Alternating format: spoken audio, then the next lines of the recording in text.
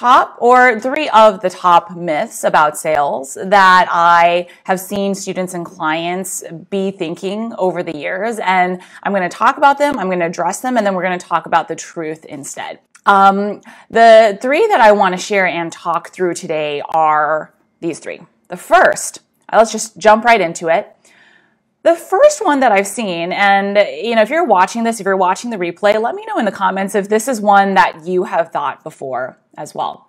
It's that, hey, to make a sale of whatever it is I'm selling, a coaching program, a course, anything, it's really about making sure that I nail the copy, the language that I'm using in my social media post to promote something, about nailing the copy for my sales page, for my ad, for my email.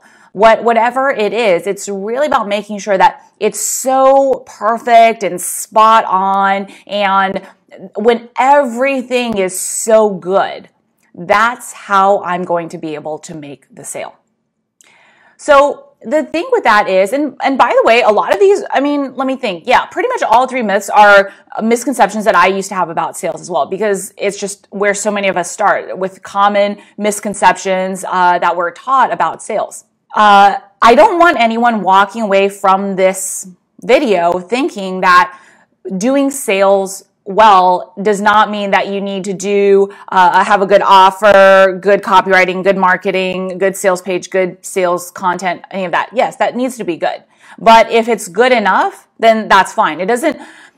Having a good enough sales page, sales email, whatever, is like having it be any better than that. Yes, it could help improve your sales, but it's not going to be the make or break factor. It's not like I'm going to write this one email or this one promotion, and how good it is going to determine how well I sell.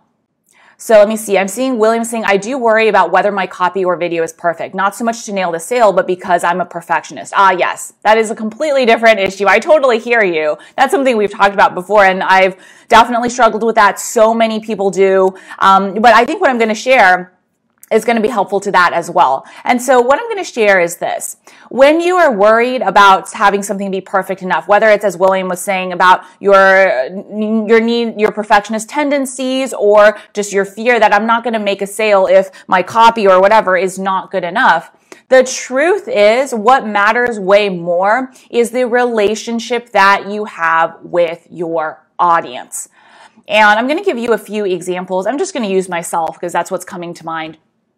In the beginning of my first online business, where I was doing ads consulting, that's what the skills I had from my job at the time. I was not great at doing sales. I was not super confident in my ability to connect with people. I wasn't super confident being visible, sharing content. I was not a great salesperson. I had no sales training ever. And so what really made the difference? Because I definitely tried okay, let me sit behind my screen, work on my fancy website, make sure that copy is perfect, write these really great emails that I obsessed over for so long. They didn't really help me make any sales in the beginning for many reasons.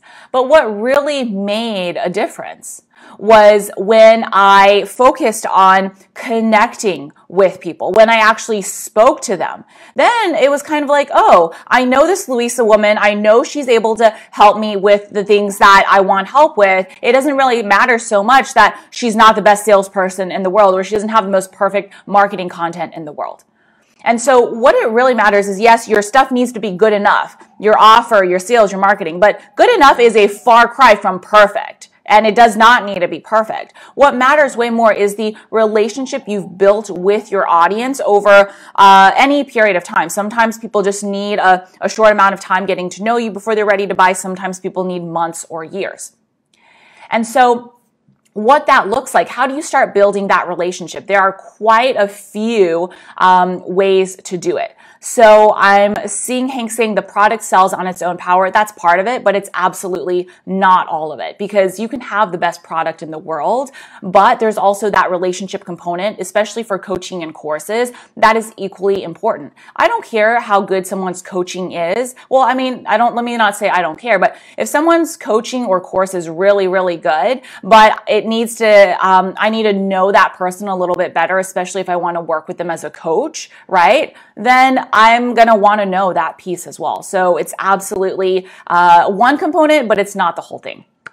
Okay, so back to what I was talking about. So how do you build that relationship with your audience? It's not complicated, right? It's really simple. I have a few things that I do consistently and I have done consistently over the years.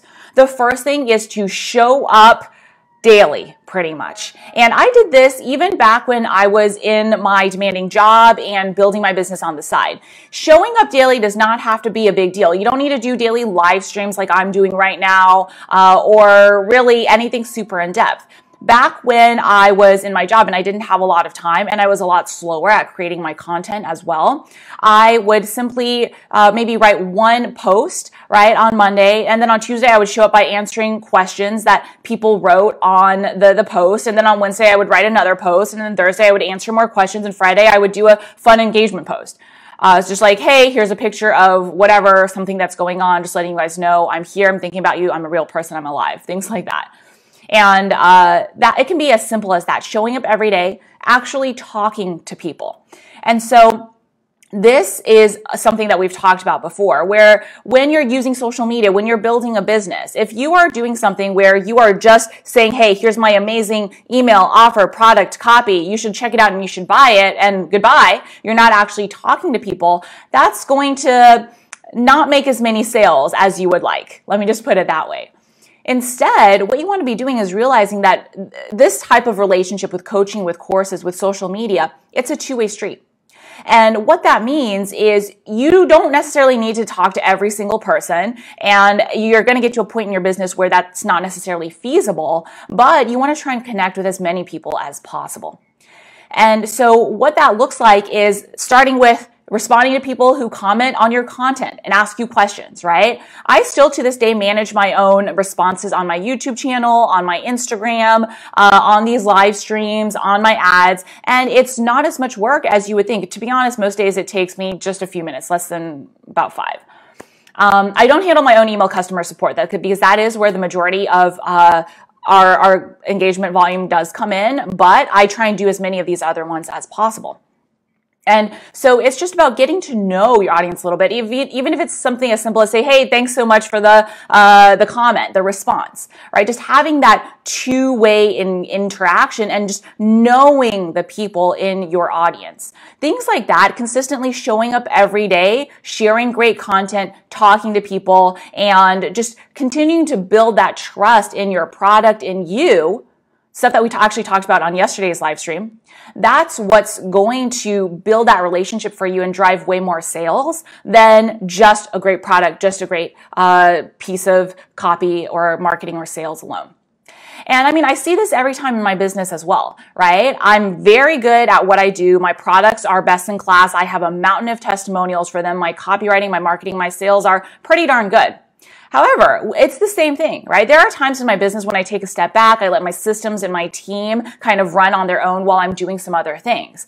And then there are times when I'm like, look, right now I need to show up even more for you guys. I'm going to do more content like I'm doing right now. And those are times when I see my sales skyrocket. Same products, same great marketing, copy, sales. The only difference is more increased engagement from me and connecting with people and building that relationship even more than I usually do. And that leads to the increased sales, right? So this is a really important thing to think through. And if you're worried about something not being good enough or not perfect enough, then that's okay. And it's never going to be perfect enough. There's always room for improvement. But what you want to focus on is getting it good enough and then focusing on the other aspects of actually knowing your people, right? Connecting on that human level, which is, I mean, it's fun too. So that was misconception number one that I wanted to share, where if you're thinking, look, someone's going to buy from me because my offer, my whatever is so perfect and spot on. Yes, there is an aspect of that. Let's make that clear. If you have a bad offer or your marketing or something sucks, then even if someone really likes you, they're not going to want to buy from you. So it has to be good enough, but it's not so much about that as, hey, someone is going to want to buy from you once they realize, oh, hey, this offer is what I want, and I like this person, I trust them to help me. So it's absolutely, I would say, equally important. Okay, so that is misconception or myth number one. The second one that I want to talk through is, it's the most common one, I would say, is that sales is about being pushy or salesy or icky. And that to sell, you have to kind of be manipulative or do things that don't feel comfortable to you or be salesy. Here's what, I used to think this too, by the way. I grew up in a family where sales was like, oh, no, we don't do that. We just do our work and, you don't sell. I remember in high school, there was this one fundraiser that we could do if we wanted to earn. We were selling pens and we could earn a free ticket to the prom, which was like a ticket was $200. So I knew there was no way my parents were going to pay that if we sold 20 pens. And I brought it home to my parents. I was like, prom is such a big deal. Dad, will you take this to work and help me sell some pens? And my dad said, oh my God, no, we don't do that, right? No, it's better that you don't go to prom than to have to do any sales. So, that's the mindset I grew up with around sales. And what it took me years to really, truly see and absorb and believe for myself about sales is a few things that I'm going to share with you. First, this is really key. When you take a second to realize the people that you are selling to are smart, they are adults, they are capable of making their own decisions. What does that mean for you as someone selling something? It means no one is going to be tricked into buying a coaching package or a course from you. They're not going to be tricked. And so what that means is they are only going to buy something from you if they actually want it. So you can, that alone was a huge aha for me to realize, okay, it's not about me being pushy or whatever enough to get someone to buy from me. If someone buys from me, it's actually because they want it. They want what I can help them with. They want what it is that I have to offer, and they want to pay for it, right? So that's key number one, realizing that someone paying you actually wants to be there. Another thing that I realize is that when you're selling, you really have to believe this. Sales is of service. And again, this took me so long to really, truly believe. Like I started saying this to myself, but I didn't really believe it until a few years in. And you really want to think about this. How I thought through it was, think about how much time, how much money, how much trial and error, pain, mistakes it took you to learn the skills that you help someone with now. For example, back when I was doing career coaching, right, my own career, I'd made so many screw ups. I had spent years kind of trying to learn from so many different mentors, reading everything I could, testing it. And just missing so many opportunities because I didn't speak up, ask for promotions or raises or all of those things before I got to the point where I was able to switch industries, have a six-figure salary, manage a big team.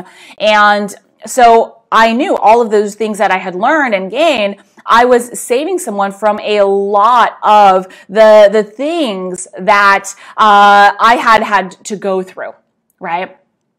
And so you want to think through the same thing for yourself. Nowadays, what I teach in my business are things that it took me hundreds of thousands of dollars of testing, investing, close to $1 million in my own mentors over the years, running a multiple seven-figure business to build up. And so I know, hey, the stuff that I'm teaching, right, I'm saving someone from having to go through that same journey on their own.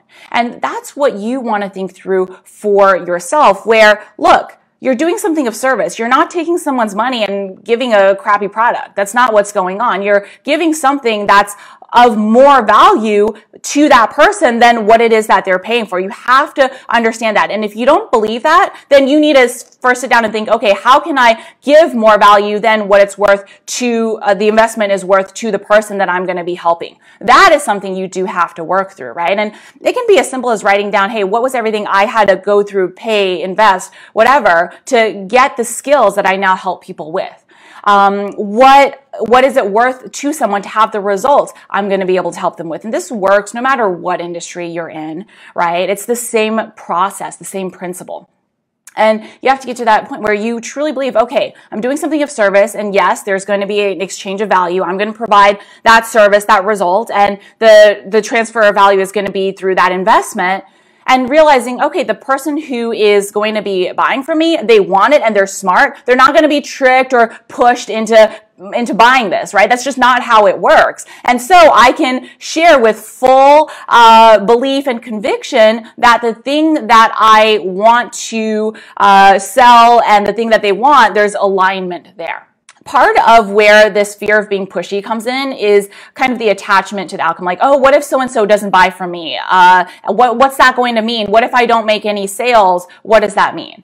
And the thing that we all, not just you generically, that we all have to really kind of work through, and this takes time.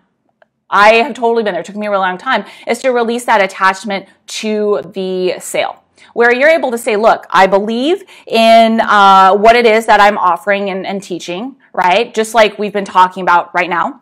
I know that the person who's going to want it is going to want it. It's my job to build that relationship, to build that credibility, that trust, to share the value of my offer, to have a really good product, all the things that we've been talking about today. Those things are your job. But the rest, hey, who's going to buy? When are they going to buy? That's on the other person. And so what that allows you to do is it allows you to sell from a place of, I know my stuff is good. I know it's for the right people at the right time for them. And the when they buy or if they buy is up to them.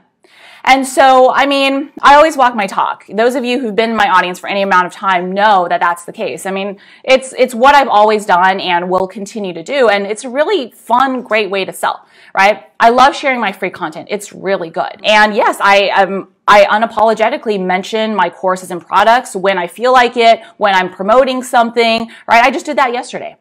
And it's very much a very natural thing for me to talk about free stuff and talk about my paid stuff. They go hand in hand. But there's no, hey, you have to buy from me, or I'm not saying, oh my gosh, if you've watched this free content, you have to buy. No, that's not how it works. I'm not being pushy about it. I'm saying, hey, look, I know it's great. If you want it, when you want it, here it is. And I've had people over the years who've been on my email list for years before they ever bought a single product from me. It's when it's the right time for them and the right product, right?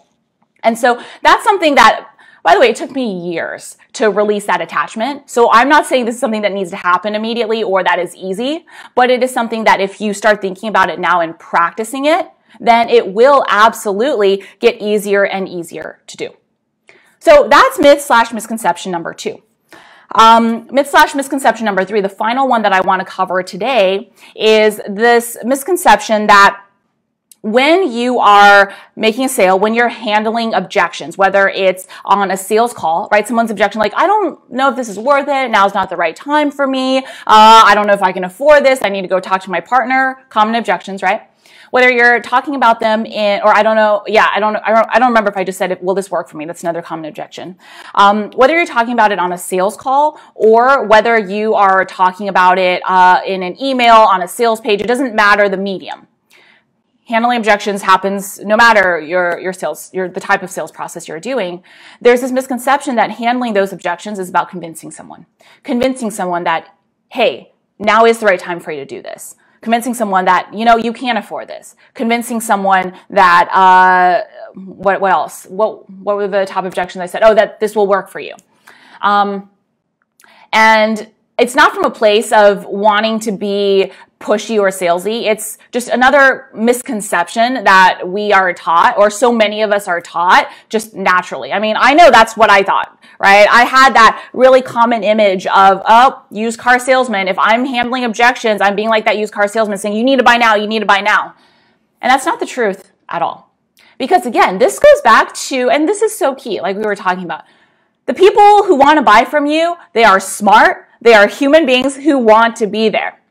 And so when you are handling an objection, which does come up, it's natural, right? We're plunking down a significant amount of hard-earned money, no matter what the amount is, on something that we hope will work for us. And so we want to think through all of these things as buyers. And to be honest, as a seller, you want your customers to be thinking through these things, because the people who do are the ones who are really seriously thinking through, all right, am I going to make the most of this? Am I going to use it to get the actual results? And am I going to, be coachable, be a good customer?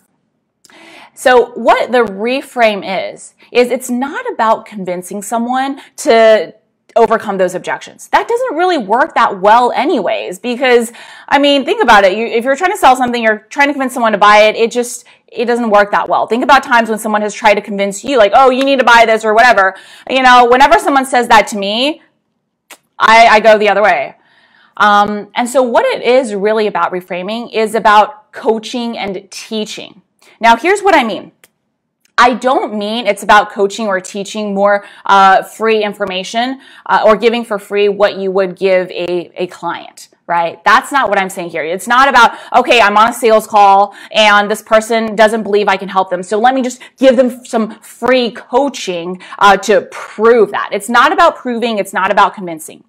What it is about, especially if you've been doing the things that we have been talking about, right? The things where you're building a relationship with your audience, you're working on showing up, releasing attachment, all the things we just talked about, which are really key. Then what naturally follows is you are at this point where you are coaching someone through their own thought process for handling the objections.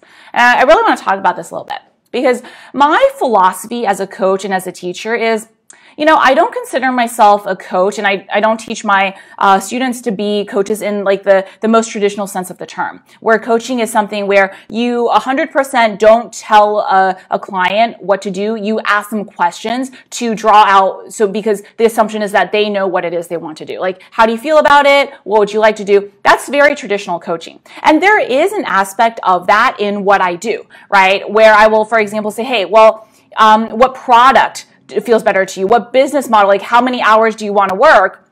What strategies do you enjoy based on your personality? Here are some options, and here's what I recommend. So there is a little bit, there's a good bit of that, but that's not the main thing that I do either. What I do is I think of myself as half coach, half consultant, where there are points where I will just come in and I will teach and say, hey, no, this is what you need to be doing right now, given where you are, right? So it's a combination of the two. And beyond that, what I teach is not just, where I'm going with this is that coach consulting model is not just about, hey, let me teach you the tactic or the thing to do right now. What I'm also teaching, and you guys can see I do it in my live streams, on my emails, really all my content, is also the understanding of the principle, the strategy behind the tactic or whatever it is I'm teaching, so that you can think for yourself and apply that principle to different tactics down the road.